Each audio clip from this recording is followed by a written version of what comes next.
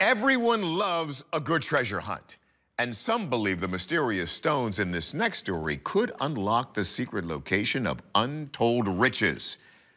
Do we have your attention?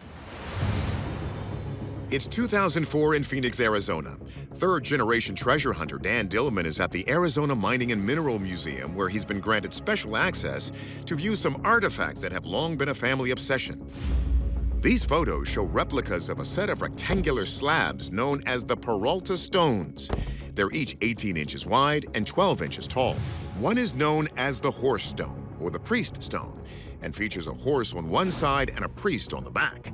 A second, the trail map stone, features what looks like a pictorial map. The third has a recessed heart that's filled with a separate heart-shaped stone. This heart tablet seems to connect with the trail map. I first heard about the Peralta stone tablets from my grandfather and uncles when I was just a little kid, sitting at the kitchen table talking about treasure stories. And my grandfather and uncles truly believed that these were real stone maps that led to some place. Anthropologist Kathy Strange says the story goes that the original tablets were found in the 1940s in Arizona. Police officer Travis Tumbleston was near Apache Junction, Arizona, and he just stepped out of the car to stretch his legs, and he found these stones buried in the dirt next to where he was parked. This heart-shaped insert was apparently found later by someone who went back to search the area. The prevailing theory is that these stones will tell the way to get to the Lost Dutchman mine. The Lost Dutchman mine is believed to be on some land in the Superstition Mountains. In 1748, the land was granted to a Mexican cattle baron named Don Miguel Peralta. It is said that there was a gold mine on that property, but he rarely ever went to it. In the 1870s, German immigrant Jacob Waltz supposedly found the location of the mine and spent years filling his saddlebags with gold. Dutchman was a common American term for a German in the 1800s, from the anglicized version of the German word Deutsch. It's possible that these stones led him to find the mine, but it's also possible that he's the one that authored these to help him remember where the mine was. A number of searchers have mysteriously died or gone missing while hunting for this gold, and that only adds to the superstition that surrounds these peaks. We continue following the information that we've gleaned from the Peralta stone maps, and we believe they lead to some of the greatest treasures this world has ever known. The Superstition Mountains are renowned for more than just the legend of the Lost Dutchman mine. Some Apaches believe a hole leading to the underworld is located there. What can our experts discover about this legendary search for treasure? Let's put them on the hunt. Archaeologist Dr. Ed Barnhart first deciphers what the stones say, starting with the priest stone. One of the tablets has a text that in Spanish says, "Look for the map," which strikes me as a little odd, considering these tablets are supposed to be the map. On the flip side, we have what's called the horse tablet, and then there's text, again in Spanish, saying, "The horse of Santa Fe, I graze north of the river," which people have taken to be some sort of cryptic directions to the mine.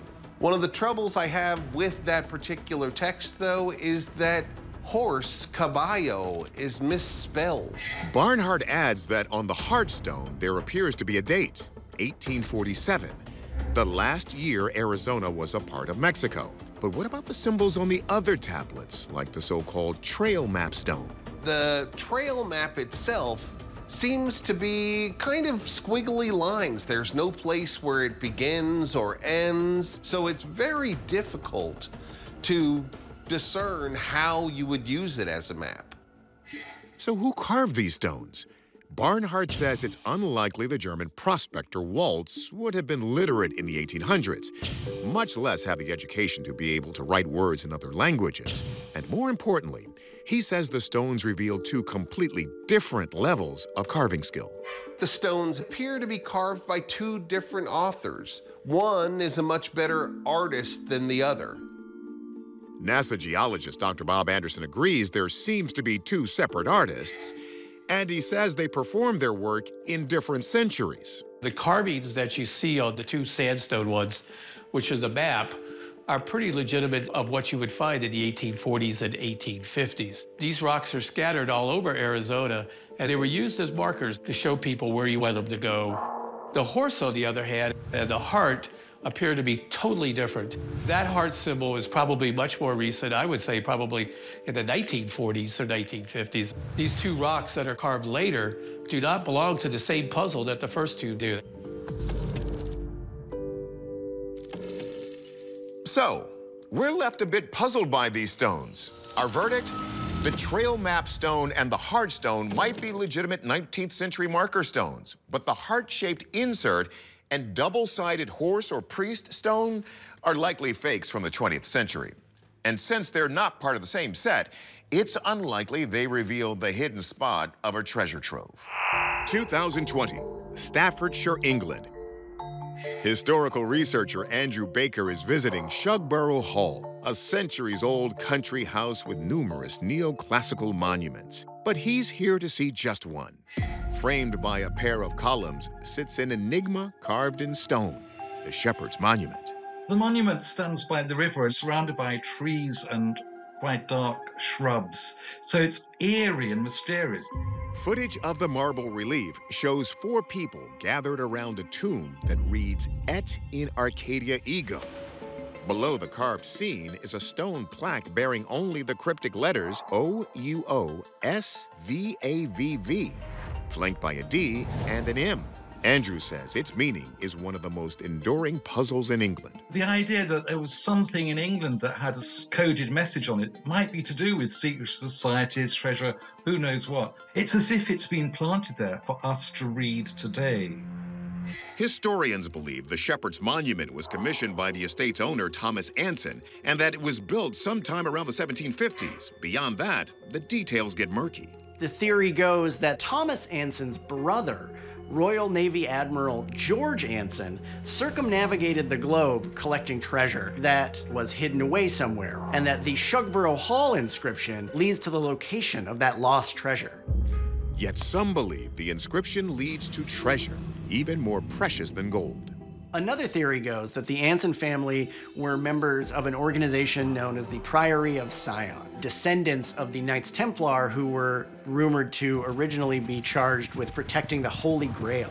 The Holy Grail is said to be the cup that was used to serve wine at the Last Supper and collected blood from Jesus during the crucifixion. Or could the Holy Grail be something else? According to legend, the Priory of Sion claimed that Jesus Christ was an earthly, not a heavenly king whose bloodline traced itself to ancient France's Merovingian dynasty. So some believe the Holy Grail is not actually a physical cup, but rather the Priory's secret knowledge that Jesus married Mary Magdalene and had children with her. One codebreaker has suggested the Shugborough inscription stands for Jesus as deity defy, which has been linked to these controversial beliefs. Many of these theories laid the groundwork for Dan Brown's wildly popular Da Vinci Code franchise. Professional scholars have dismissed many of those claims as pseudo-history, but the idea of a secret society protecting a holy bloodline retains a grip on popular culture. So it's time to see if our experts can chisel out the truth.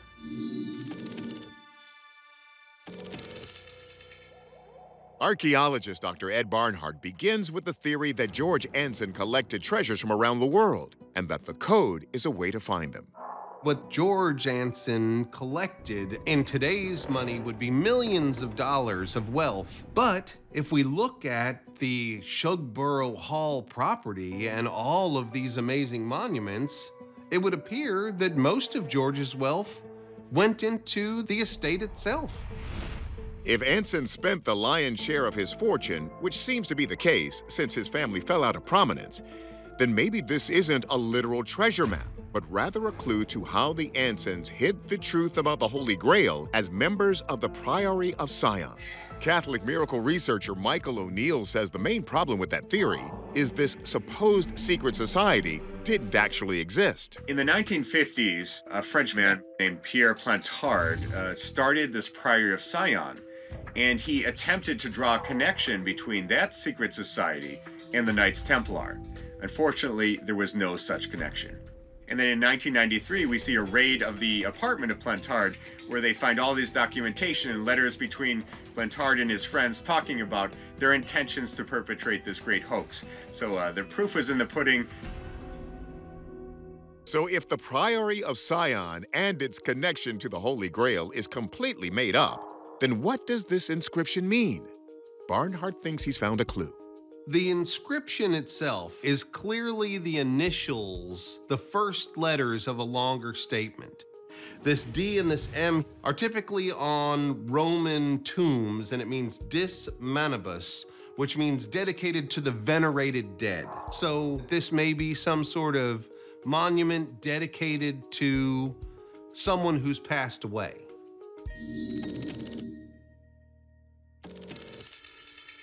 For us, many unanswered questions about this inscription remain. Our verdict is that it's a memorial dedication to someone, though we're still not really sure who. We may have to accept that the message was meant to be kept private and may stay that way forever.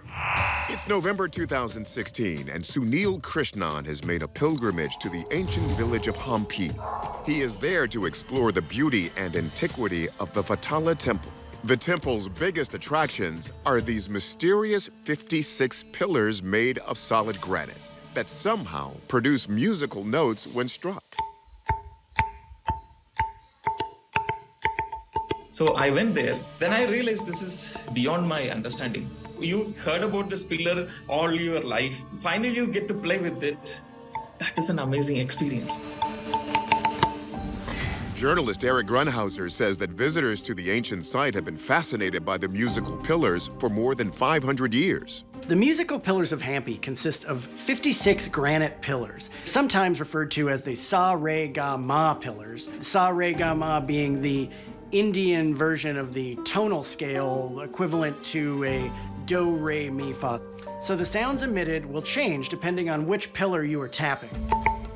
According to legend, the musical pillars may have been created for the god Vishnu to celebrate his return, and the reincarnation of Vishnu will destroy the wicked and the unjust in this dawning of a new age.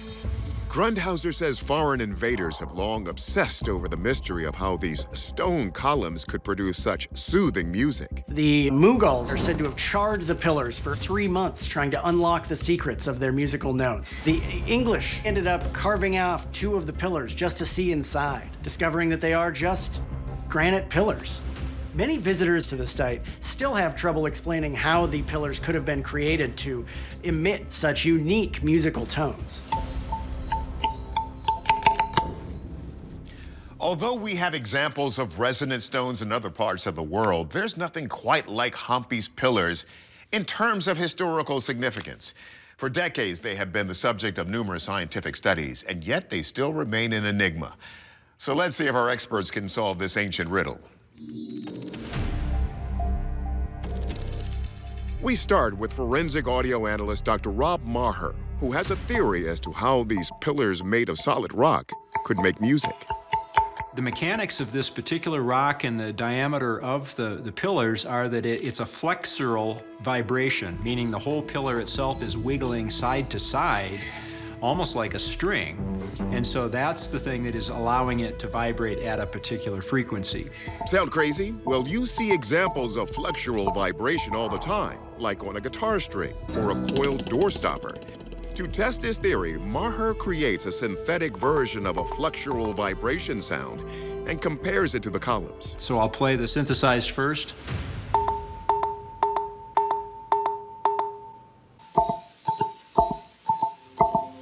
So it has the same characteristic pitch and the general quality to it. And so what we're hearing when the structure is struck is just these flexural vibrations, but the understanding of how they work is still emerging. So how could a giant piece of stone be made to produce a sound the same way as a guitar string? Some theories have said that it may be that the pillars are reconstituted granite, and each one of the pillars were purpose-made for the tones. Perhaps there's inclusions in the granite stones that subtly produce these differences in tone. But exactly what that inclusion would be and how Hindus of the 1500s figured that out, these are all still unanswered questions. Barnhart also points out that even if it was possible for artisans from over 500 years ago to wield the technology needed, the surrounding evidence does not support that conclusion. The creation of a cement that would be made of granite would involve heating up that granite to thousands of degrees, and there's no evidence of any kilns of that nature being able to get that hot anywhere near the temple. And even then, the musical mystery remains. The kind of trial and error it would take to make each one of them consistently make a different tone, it boggles the modern mind how we would go about this process. So the idea that scientists of the 1500s did this not once, but 56 times is really kind of amazing.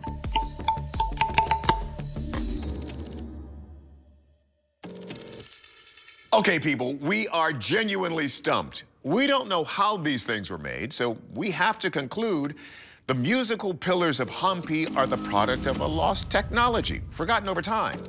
Today, the pillars are cordoned off to prevent further damage to the stone instruments. So if you go, look, but don't touch. It's August 1987 in the town of Rumford in East London, UK. A local resident is filling a hole in his yard when suddenly his shovel hits something hard and metallic. In this photo, you can see the strange 12-sided hollow object that's about the size of a tennis ball. Each side has a pentagonal face with a circular hole in the middle, and in each corner is a small rounded knob.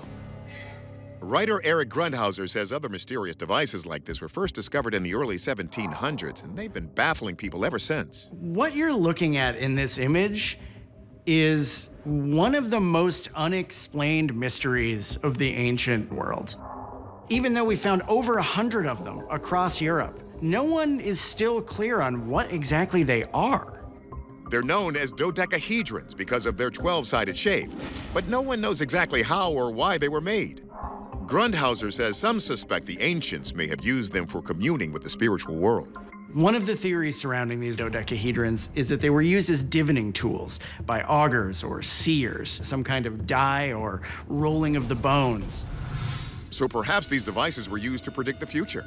They have 12 faces that could correspond with the 12 celestial signs of the zodiac, creating a sort of horoscope. Perhaps they were related to the first-century mystery religion known as Mithraism. This was a secretive cult centered on the god Mithras that drew heavily upon astrological symbolism. A similar connection to the star constellations was proposed by one of the greatest philosophers of all time. Plato had this idea of these shapes that were the ideal shapes of the universe. The dodecahedron was meant to represent the heavens, that the dodecahedron was itself a mirror of the shape of the universe. And what makes these objects even more enigmatic is that though they've been found throughout Europe, they're all precisely forged out of metal with the exact same design, though in a variety of small sizes. There's no mention of them in any written records. We don't know who created these dodecahedrons or how they were even created, but it doesn't look like it would have been easy given ancient technology. These mysterious contraptions have been uncovered in ancient military camps, temples, and even public baths. So in addition to a fortune-telling tool or religious totem, some have speculated they could be weapons, money, or even just a game. But after centuries of study, we're still no closer to the truth. So let's see if our experts can divine what this is. Anthropologist Kathy Strain explores whether the bronze object could have some religious or spiritual purpose, perhaps related to Mithraism, which was seen as an early rival to Christianity in the Roman Empire. Mithraism was a star cult. When you think about a star that is multifaceted, multi-edged, maybe this is something that could represent a star. It could be something that you kept in order to practice your religious action. But Strain reiterates that what complicates this theory is that these objects haven't just been found in temples and other religious sites. knowing that they have been found in bathhouses, they've been found in Roman camps. We can't use that as evidence to say that this is a religious object. Archaeologist Dr. Ed Barnhart says these objects have sometimes been uncovered among caches of coins. Then perhaps this dodecahedron could be some form of money? It's very large, impractical for a currency. There aren't any identifiable and repeating symbols. If an organized civilization is going to make a currency, it's got the bust of a Roman emperor or something on it. So it may not be a type of coin, but perhaps it still had a valuable purpose. I think that it's a survey object. I think that the balls on every corner let it securely attach to basically a tripod. The locations where we find these objects are fairly neatly where the Roman Empire expanded itself by building Roman roads. If you look through the hole on one side, whatever the other side you're looking through is a different diameter hole, which means they are very functional in terms of judging both distance and size of things out in front of you. The dodecahedron has 6 angles of view, and so if you know the size of an object, you can calculate how far away it is. By looking at the object through the device at a point where the 2 opposite circular holes are superimposed, you can determine the distance by plugging factors like the diameter of each hole, the distance between the 2 holes, and the height of the object into a simple geometric equation. Our verdict?